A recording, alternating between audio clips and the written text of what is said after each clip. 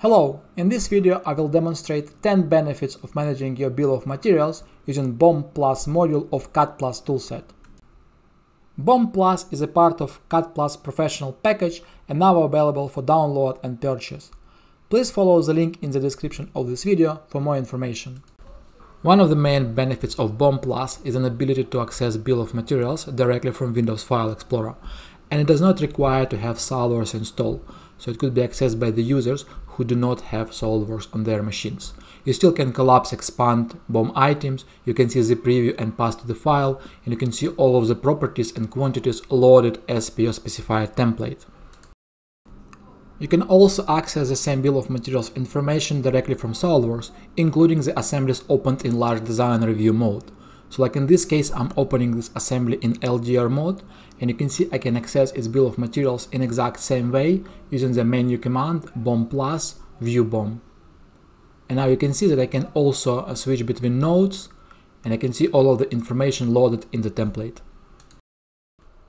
Bill of materials could be exported to several formats. This includes XML, Excel, CSV, and Json. XML could be your format of choice if you're looking to integrate the bill of materials into your ERP system, because exported XML file contains the tree in the indented format, so it's usually easier to import the multi-level bill of materials into your ERP system. As you can see here, you see all of the information about your BOM positions in a nicely formatted XML. BOM Plus provides advanced experience when it comes to reviewing or navigating your bill of materials. You can expand or collapse individual items, you can expand or collapse all items at once, you can hover your mouse over the item to see the path and also the preview of individual items in a bill of materials, like here, and you can also quickly navigate to the files in your Windows Explorer. There are many advanced options you can employ in order to generate exact structure of the bill of materials which suits your requirements. One of those options is an ability to generate a flat BOM of your structure. Flat BOM will bring all of the items to a top level, correctly recalculating their actual quantity. Let me activate View BOM command and see the flat BOM of this assembly structure. So if I select a different template which corresponds to flat BOM, you can see all of our items are now at the top level and all of their quantities are recalculated accordingly. As you can see, there are several items which are placed in their individual rows despite having the same part number. This is because by default all the items are grouped by unique file and configuration. If you would want to group those items by part number, in SOLIDWORKS you have a workaround where you can group all of the row by configuration. We need to activate part configuration grouping option and display all configuration of the same part as one item. So as you can see, now those items are grouped. There are, however, few problems. The first one is all of our brackets assemblies have been grouped as one item with quantity of 4.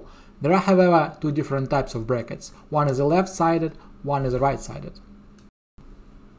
And most likely those needs to be displayed as individual items.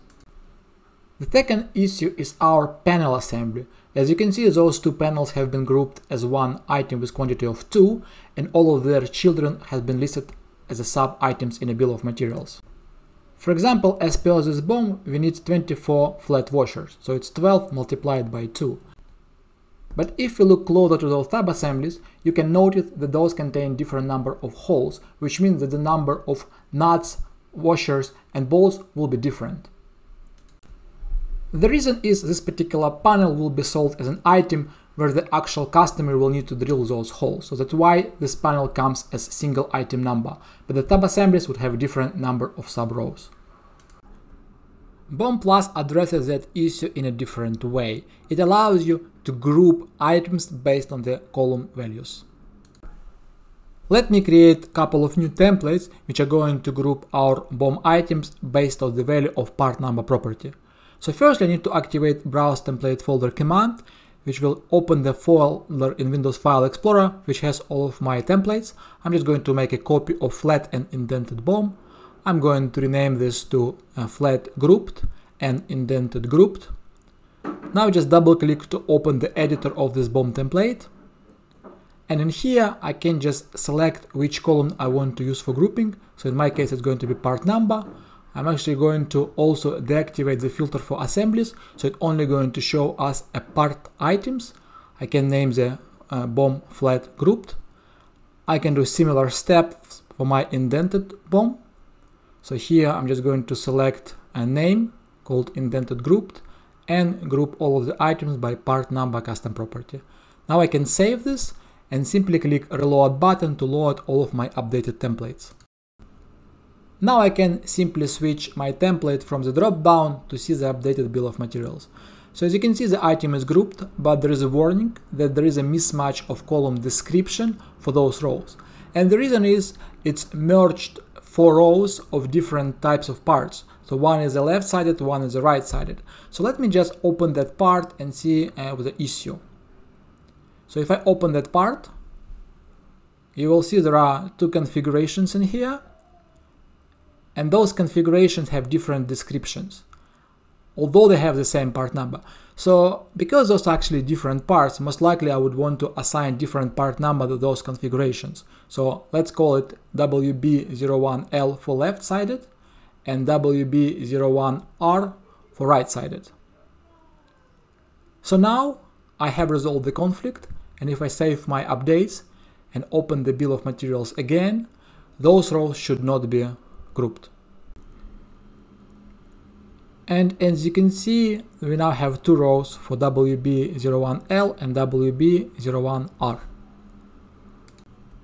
Let me activate indented BOM template and see the result here. Now I want to quickly talk about a few more benefits of BOM+. The first one is an ability to dynamically switch between templates without the performance penalties. BOM+ is going to cache and reuse the data across the templates, so it's much faster to switch between those templates. Another benefit is the template being self-contained, so it has all of the required information about filtering, what types of items you want to include, what types of items should be grouped, and also what bill of materials type, indented, flat, or top level. So you can save all of this information within one template for easier access. Now let's talk a little bit about error handling in BOM+. In previous example, we have a warning next to our item because the description custom property of merged items were different. Items were still merged because that conflict were considered as minor. In this example, we can see the red flags next to each row, and you can see those items are not being merged. Let's hover the mouse over error items and find out the reason. So first one was not merged because there is a missing item between 2 merged items.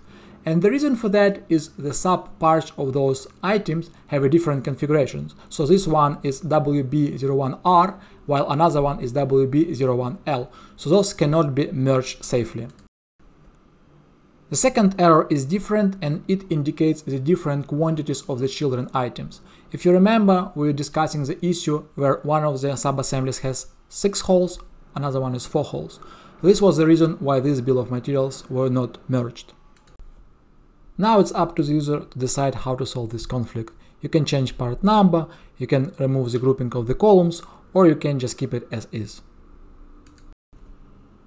And the last but not least benefit of BOM+ I want to highlight is an ability to insert a lightweight metadata to replace your hardware components and non-modeled items in your bill of materials. In our example, we are using several hardware components such as bolts, screws, nuts, and washers in order to generate the accurate bill of materials. However, there is no simulation is performed of those models, and the only reason those components are inserted is to get it in the bill of materials. This makes your model more busy and also generates more graphics triangles, which affect the performance of your assembly. I have suppressed those components, and I'm going to replace them with the items from BOM+ library. This library can be managed by user, and you can modify and assign any custom items and properties. At first, I will insert bolt, and I will need to select the hole I want to attach this bolt into. I can also use a multi-insert option to select multiple bolts at a time. Now I will select all of the 6 holes in my model in order to select 6 bolts at the same time. When I finished, I'm going to click a push pin button because I'm going to insert another items for the same selection. and simply click a green tick on my Property Manager page. So as you can see, 6 items were inserted instantly. I can now change the item from my library and insert nuts to the same holes, and also I'm just going to insert washers to the same holes. Now we can close our Property Manager page and activate the tab. And you can see all of our items appear in this tab. You can select them to see their definition. You can change, suppress, or delete them. Now, if I open my View Bill of Materials, I should be able to see those items. I do not see them right now because my template does not have a filter to show items. So let me activate my items library and simply select the template I want to modify. Now I just need to check items filter and save the template. I will repeat the same steps for indented Bill of Materials template. Select items, save, close. Now I just need to reload my templates so I can see the updated Bill of Materials. Now let me just select this updated template, and you can see all of these 3 items are appeared in my BOM. And in the same way, I can export them to Excel, CSV, XML or JSON. Thank you for watching this video.